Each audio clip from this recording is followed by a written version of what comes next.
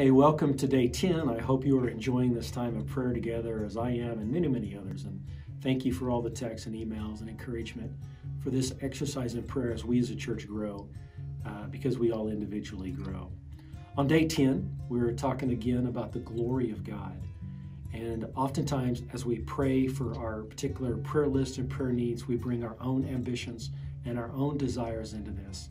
But the reality is, when we start with the glory of God, then we start with His character. And then we realize that God is an omnipotent God, all-powerful, all-knowing.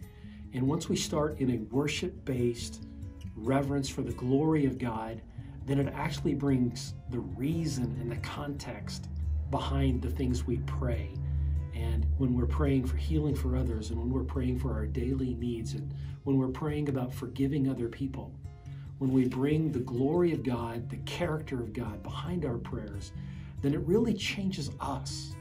Because prayer isn't just a work and us trying to get God to do what we want Him to do.